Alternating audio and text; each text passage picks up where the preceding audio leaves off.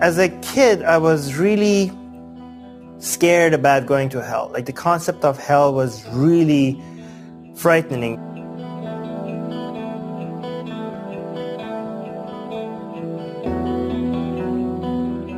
One thing I remember doing is that I took a match and I light it on, and I blew the match out, and I put it on my arm just to see how it feels. It was really hot, and I remember thinking, this is too painful. And then I imagine this all over your body forever. And I couldn't even imagine how could anybody tolerate it? How could it so consumed me that I remember crying one time thinking about me going to hell or my parents going to hell. And I remember my aunt coming to me and asking me why I was crying. And then when I told her, and she mentioned that, no, don't worry, hell, most people are never going to go to hell. Hell is for the worst of the worst people. And that calmed me down for a bit until I went to school. This was before school, but the teachers in school in later years, they told us that actually most people are going to end up in hell. Even most Muslims are going to end up in hell. If you missed one prayer, if you missed one day of fasting, if you doubted God ever, you have to pay for it. And I knew I still had a chance because I wasn't an adult yet, and these things were not mandatory for me yet. But I noticed that my parents were not praying, my parents weren't fasting. And I asked my teachers in elementary school, so my dad, my mom, they're going to burn in hell? And the answer was like, yes, they're going to burn in hell.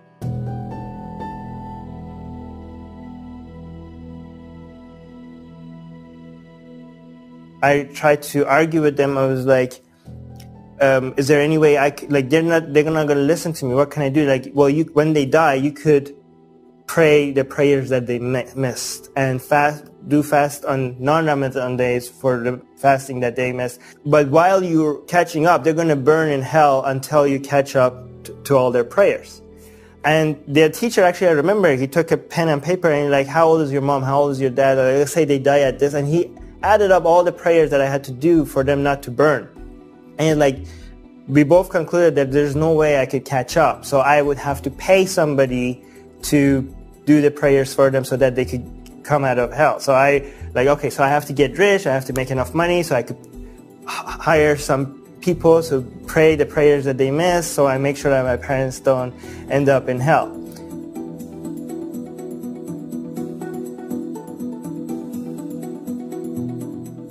In Islam, you're without sin until you reach the age of reason. So for boys, that's 15. For girls, that's 9. According to what they told us in school. I understand later that some Muslims have a different understanding of what those exact years are, or some people say it's just the age of reason, there's no specific number for it. But my understanding was, based on what they told us in school, that before 15, anything I do is not counted as a sin. Suicide is a sin, but not if I do it before age 15. So I thought, if I kill myself before age 15, there's only one destination for me, heaven. I wanted to make sure I got this right, so I asked my teachers, why wouldn't I just kill myself to make sure I don't go to hell? And the only comeback they had for me for why I shouldn't do that is because if children die, they go to heaven, that's true, but they go to the lowest part of heaven. There are many different levels of heaven. The highest part is for the martyrs, where it's exactly next to Muhammad, where Muhammad is.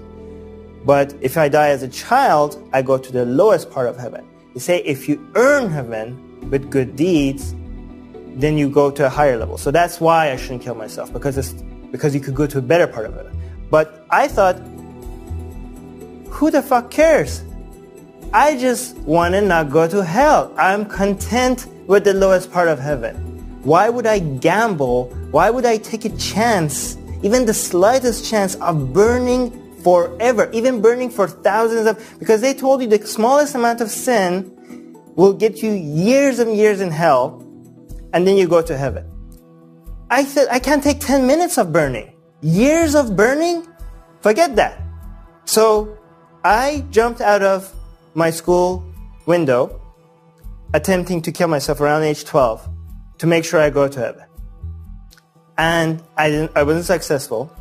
I remember seeing my dad cry for the first time. I saw my mom going crazy on the ground, and she was so distressed.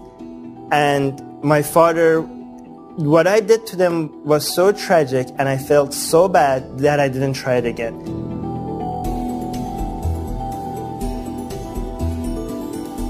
I broke both my legs, my left ankle, my left arm, and I fractured my back. Luckily, I didn't cut my spine. I was in a wheelchair and my bed and wheelchair for around 7 months. I missed 1 year of school.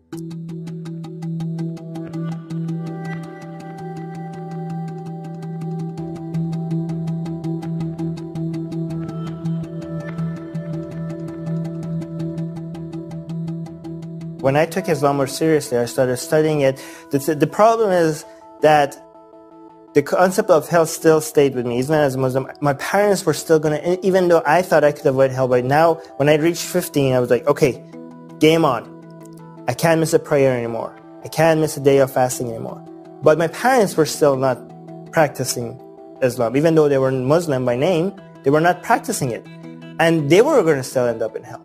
And I remember at home we watched the BBC, we watched Hollywood movies, and always all I could think of like that reporter, he's not a Muslim, he's gonna burn in hell forever. That actor that everybody here in Iran seems to celebrate that guy, but don't they remember that he's gonna burn in hell forever? And I'm like, how could all these people burn in hell forever? I decided that I'm gonna study other religions. Maybe they aren't as bad. Maybe they're kinda Muslim light.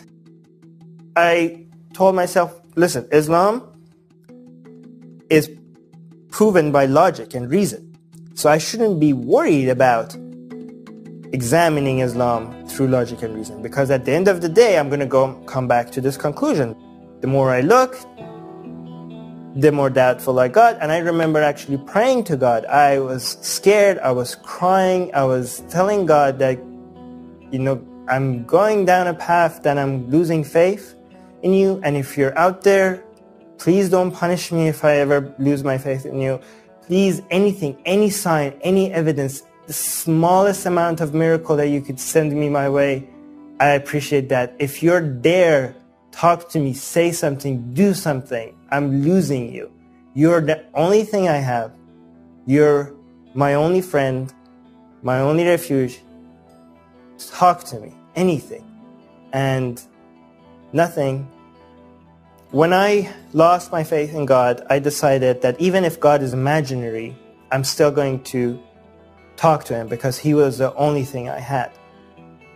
But I couldn't, once I realized that I'm the creator of this God that I'm talking to, instead of him being my creator, the conversation became much less meaningful and much less rewarding than it used to be. So my talks with him became less and less, and eventually it completely stopped, and I called myself an atheist at that point.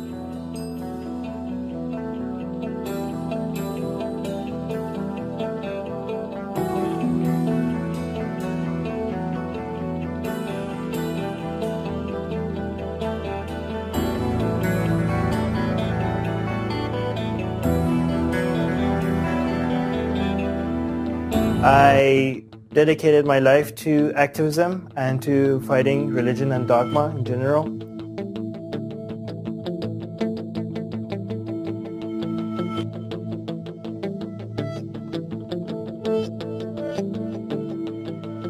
So I went looking for other atheists because I was the only atheist I knew. And soon I discovered that there's actually a lot of us out there, and that was very encouraging, and it felt like finding a family that I didn't know I have. And these were, at the beginning, they were just atheists in Iran. And I was surprised to find them, and they were surprised to find me, and we were all surprised to find each other, and we were all happy to find each other. It was such a great experience, and I thought this can't be just happening in Iran. there must be a lot of other atheists all around the world, and they would benefit from discovering each other as well. So made a more global platform, and it just grew and grew and grew, and it became now 1.6 million followers worldwide and still growing. People in the non-Islamic world, they usually are looking at it in a very selfish way. They're talking about danger to them. Islam was dangerous way before any terrorist attack happened here in the West.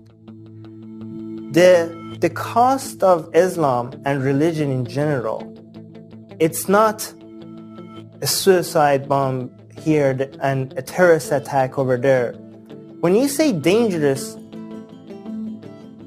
you have to add up all the costs that religions cause that are much more subtle, much less newsworthy, much less interesting, that a lot of people suffer every day in the Islamic world without us noticing.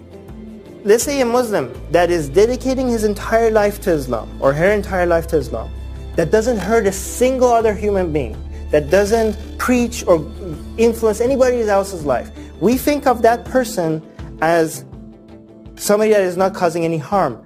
But he is causing harm to himself. He has wasted his life to a lie.